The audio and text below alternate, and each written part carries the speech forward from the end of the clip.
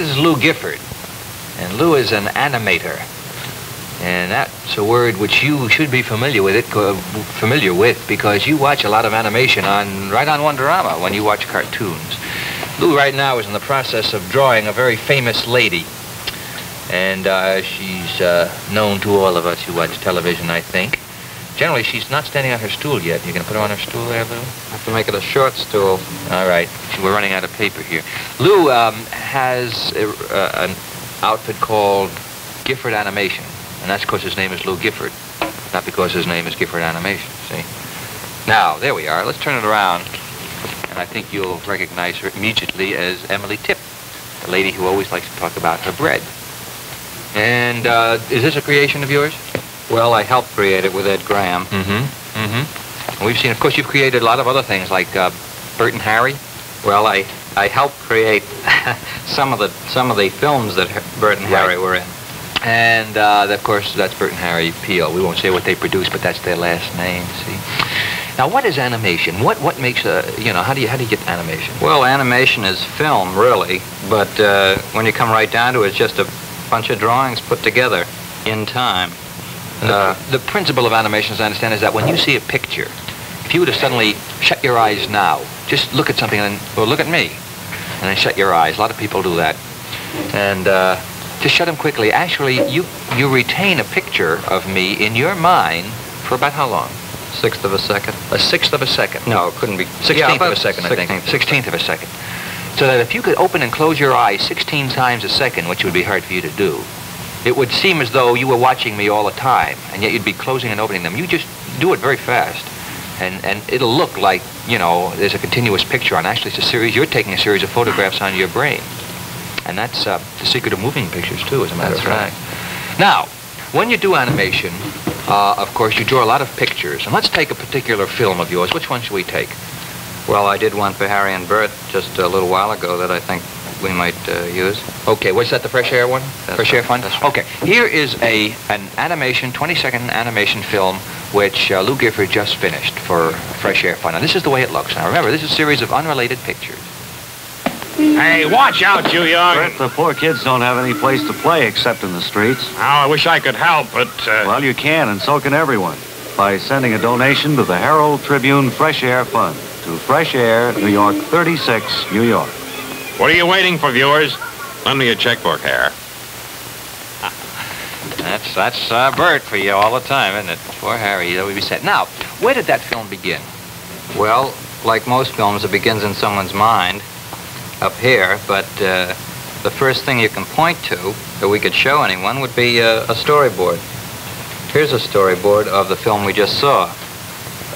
This first picture shows Harry and Bert with a little boy running by. Then the rest of the action takes place in the rest of these boxes. Well, let's wait a second while we take a look there and see it in some detail here. Whoops, that's as far as that one's going to come. We'll take a couple of shots of this. I want to see these things frame by frame if we can, so the boys and girls can recognize them. Now there, remember when the film started, the kid was running boy. right? Yes. And now what's right underneath there? This is the script for that particular segment of the movie. It says Bert and Harry walking down sidewalk. Young kid runs by chasing stickball and nudges Bert. Right. And Bert says, "Hey, watch out, you!" And it's been changed here to young something or other. Yes. Then Harry says in the next panel, "Bert, the poor kids don't have any place to play except in the streets." And so, you can see them yes, playing in the streets. So that each general picture you put up there with the script that goes with it. Right. And then what do? You sit around and talk about it and say, is this what we want to do, or right. do something else? We decide exactly how they want to move, how we want them to move, to just best illustrate what we're talking about. Yeah. And then, all right, well, now you decide that's the picture you want to make. Now what's the next step? The next step is to break down these individual drawings into what we call layouts. And a layout here... Just leave them on there one at a time. ...would be setting Harry and Bert together on one piece of paper, and on another piece of paper, we'd use the little boy. Right. After we do all the drawings that we have to do, we, of course, have to get it so that you can see both Harry and Bert and the little boy, so we transfer them to what are cells. Now, These those cells are transparent. Yes. You can see right through them.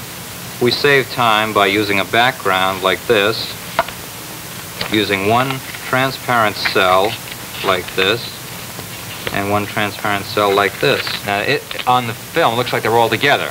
That's but right. actually, you can then move the boy right in front of Bert and Harry without having to draw new pictures show of you. them. We can move him. We would move him here, take a picture, here, take a picture, here, take a picture, here, take a picture, here, take a picture. And when the camera is through with the film, it's telescoped the whole action. So that what we get is kind of just like this. Hey, where are you going, you young something or other? That's right. And but that takes a long time because a lot of, how many pictures might be involved in that? Oh, in the boy running from here to here, there might be 40 different pictures. Because it's a repeated action of his feet, just like this, we can do it with about 3 or 4 drawings, but still the camera has to photograph it 20 or 30 times. Right. Now, you have other drawings, of course. That's right. There's some more drawings of Harry. Here's an action of Harry. You can see him. Just one action, just dropping his hand, That's huh? right. And you had to draw 4 or 5 frames for that. Anyway, yes. there may be some left out here, but you can see how they happen one after the other. So there, well now, for instance, in that 20-second film, how many pictures did you have to draw? How many gels, frames? Supposedly there were about 700 or 800, and I'd say that's how many there were. In 20 seconds? And no, let there be a third of that. It'd probably be about 250, 300. But even that is a lot. 250 pictures for a 20-second film. Now, what happens when they do a Disney film? They just go on for years and years. Years and years. Yes. Hundreds, thousands. All right, well, there's the way it was done, and now that we've seen some of the idea of how it was done and the frames over there, the gels, let's take one more look at that picture again as it came out in the finished product and as you'll be seeing it on television. Hey, watch out, you young. Bert, the poor kids don't have any place to play except in the streets. Oh, I wish I could help, but... Well, you can, and so can everyone, by sending a donation to the Herald Tribune Fresh Air Fund to Fresh Air, New York 36, New York. What are you waiting for, viewers? Lend me a checkbook here. 20 seconds and about 300 pictures went into that 20-second film. So when you see a 7-minute cartoon, you get an idea of all the work that's gone into making cartoons. What are some of the other things you've done that we might have seen? Well, you mentioned a lot of work. It's a lot of fun, too. That's why I'm in the business. Some of the other things we've done, pictures for have been Esso Gasoline, Scott Paper, some insurance things that we've done which are just on the air now. There have been, perhaps in all over the last year, we've probably done about 80 or 90 different commercials, which times 300 drawings is about a zillion. A lot of drawings in there, a lot of drawings. Well, sir, John Nagy's going to start coming on our station right after Just for Fun to teach the boys and girls how to draw. Maybe to get some more animators out of that. Here is something, I believe this is a cartoon, too. It's, you must be familiar with the Les Toil cartoon, aren't you? Oh, yes, yeah, well, very good. Here's another cartoon. Get an idea of how many drawings went into this one.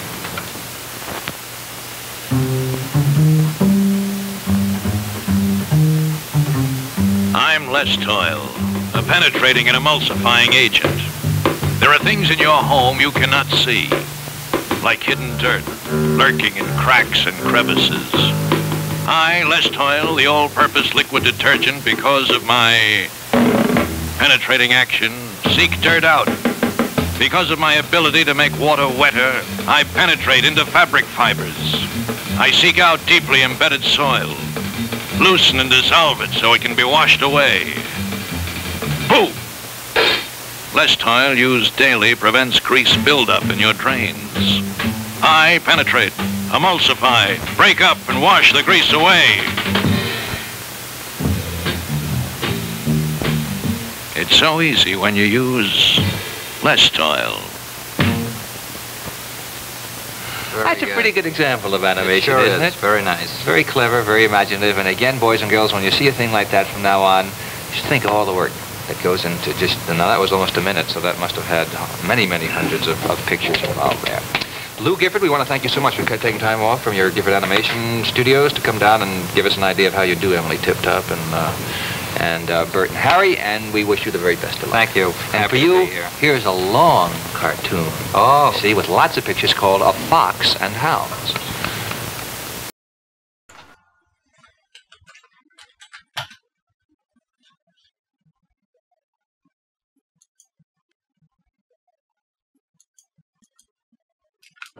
a high drive to the job. And Blue Bomber's block is knocked off. The one reason I started TVDays.com was to have a place to post my videos and the films that I've been restoring. Stomach's jumping, and I'll feel worse tomorrow. Ideals Robot Commando. I'm a very lucky girl. I've got a Tootsie Roll Pop. This is some of the rarest one-of-a-kind material in the country. Unless my collection is saved, preserved, and put somewhere else, no one is going to see this again. You love Tootsie Roll Pops. Real one? No, I don't. This is terrible. The one we want is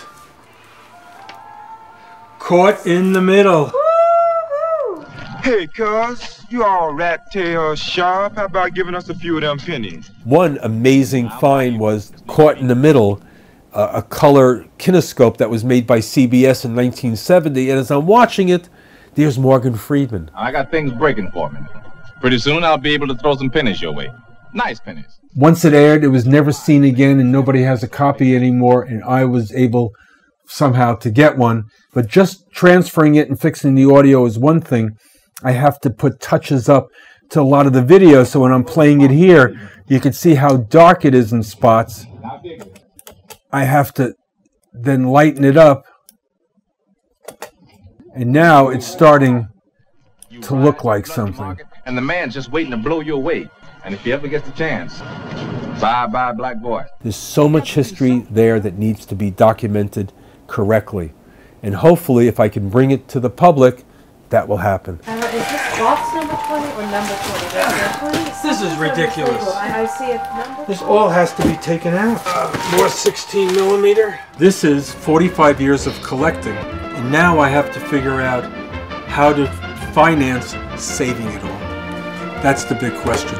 Because there's a lot of rare, one-of-a-kind items that need to be saved. Musty smell. So the key is to transfer it all now digitally, then store it all away. And my goal one day is to walk into a building and there is everything I have in little plastic containers on a wall.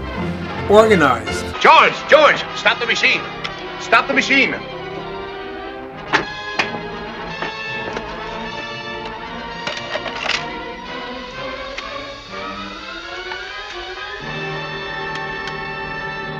This film's so old it just breaks up in your fingers. Can't you patch it together again?